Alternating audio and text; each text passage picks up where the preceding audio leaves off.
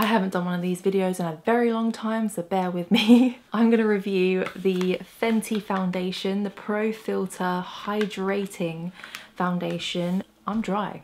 I am so dry. The older I get, the drier I get. Now I'm in my 30s, my face is just becoming drier. I do still get like the oily spot here and there, but I used to be oily. I'm also going back to my more natural colour rather than fake tanning, just because my skin, I feel like I'm just destroying it with fake tan. I needed a foundation that was gonna match me. This is in the shade 150. The first thing I do want to say though, packaging wise, I'm not keen on the pump and tube situation. I find it odd. I'm not a fan of pumps. I prefer to just sort of pour out what I need from the bottle. First thing I'm going to do though is moisturise my face. I'm not going to use a primer because all the primers I have are like hydrating primers and I don't really want to affect the foundation really. I want to try and see the foundation for what it is. No mirror in front of me either. You just know I haven't done this in such a long time because I don't have anything ready, and I'm trying to do this whilst my kids are sleeping as well, so we'll see how far that goes. I'm just going to go in with my usual foundation routine. F80 flat kabuki brush from Sigma. We're going to see what one pump looks like on our hand. So that is what one pump looks like. Straight away I can see that it is a hydrating foundation, so that's a good sign. Like, it's got that sort of shine to it. It does have a bit of a smell to it, nothing strong. It's kind of like a, I don't know, like a powdery smell. Colour wise though, it matches me. So if you are wondering, shade wise, in MAC I am an NC20 and in Nars I am Deauville. It's covered my spots quite alright really. For a hydrating foundation it's not too bad, and to be honest I don't like full coverage foundations. The older I get I just don't like it. I want something that will just make my face sort of look together, less tired. I quite like this one because so far it's quite a medium coverage, which is actually quite nice, but because it's hydrating it's giving off that healthy glow. I used to be matte, everything matte. Now I'm like, give me some hydration. I'm a dry ass. My nose is dry. Now I'm going to zoom you in a minute.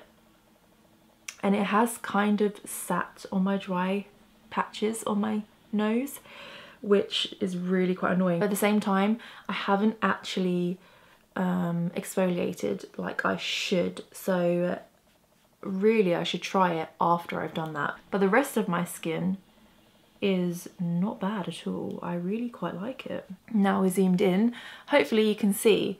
I haven't got loads underneath my eyes, so you will see dark circles.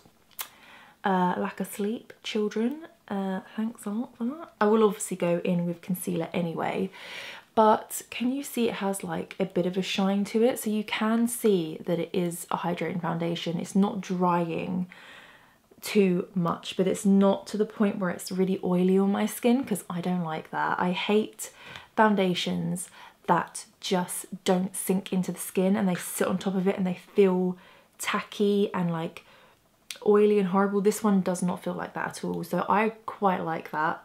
It has, I don't know if you can see on the camera, it has sort of sat in some of my dry patches like I said, but it's not too bad because I can kind of get away with it not being, you know, that bad. Whereas if it was a matte foundation, trust me, that would have looked 10 times worse, and I'm not on it, just not on it. The smell, I can still smell it on my face, but it's not overpowering because I don't like a smelly foundation. You know, like the Huda Beauty foundation, I just cannot deal with. I don't like it. I have got a review on that. I'll leave it linked below if you want to see. But that to me just stinks and I can't deal with it. I don't like the way it sits on my skin and so much more. I am going to set my face just sort of on and around my nose and around my mouth. Right, we are back. I use my RCMA no colour powder if you are wondering. So far I like the foundation. I think it sits nicely on my skin. It's not too drying and it still gives you that sort of hydrating sort of glow, but it's not in an oily kind of way. It's not too runny, so it still has that sort of hold. One thing I do like about the packaging though is it's very easy to put in your makeup bag. I quite like the fact that it isn't glass. Things don't get smashed and it's like easy to clean as well. I feel like they do get like really dirty and they're like really like clumpy, whereas this isn't. So when you put it in your makeup bag, it doesn't take up too much space. Can you see the colour difference? I wouldn't say this is completely like hydrating, completely dewy. It's not a dewy foundation for hydration. Does that make any sense? So usually when you get a hydrating foundation, they are very dewy, very shiny looking, a bit like the Nars Sheer Glow. I get that is a dewy, glowy foundation.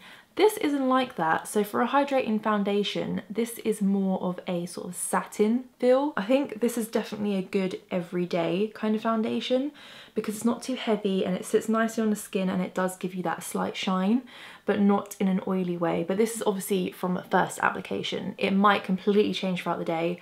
Who knows? We'll see. I'll come back to you later on in a few hours' time and let you know how I got on. Hey guys, so it is a bit later on now. I'm getting ready for bed, so I have had it on all day.